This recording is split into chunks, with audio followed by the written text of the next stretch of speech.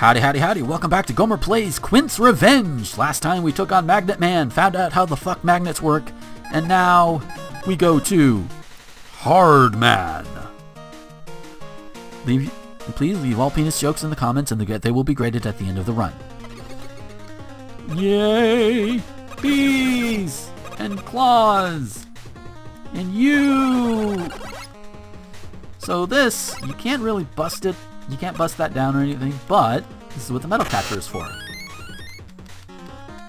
There you go. I love this crouching ability, by the way. It's probably the best thing to be introduced in just about any Mega Man fan game. I wish more of them would implement it. I mean, admittedly, I wouldn't mind implementing one in like a Mega Man style game that I'm working on. It's not really a Mega Man fan game, but it's just done in the style, like play control style or whatever. But yeah, you know, writing the thing for God damn it, get up there. Whee! Hi. Come on, monkey, monkey. You're just gonna stand there and let me kill you? Okay, sure. Hey, mini-boss time! Yay! That happens. Ah! Hey! Watch out, they're driving here. Oh, no you don't. Fuck you bees. You know, I've had enough of you motherfucking bees. Come here. You know, I don't want, like, bees to go extinct or anything. You know, because we know what'll happen if that happens, like, in reality. That's not gonna be good. So, you know, go back to your beekeepers and shit, you know? Whee! Whew!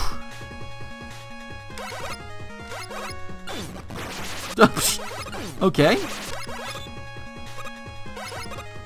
This, without a driver, it'll explode. Could you imagine if cars did that?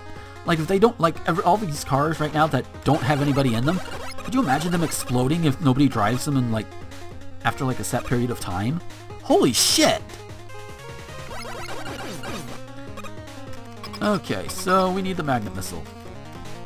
Here we go. Hi! Hey, hard baby. Oh. Should not have dashed there. Oh.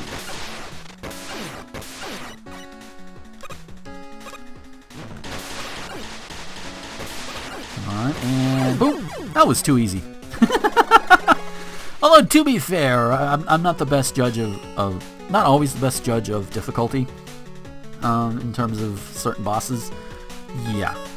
Now we're actually going to save and save. There we go. Last video I didn't do that because I hit start immediately because I'm a dumbass. But at least it's saved now. Oh, so with that, 7 down. Top man, you're next. You are the top man on my list now. And I do like the fact that his weapon has changed up from the original top spin. But we'll get more into that later on. But until then, thank you guys for watching, and until next time, this is Gomer the Ranting Thespian, signing off.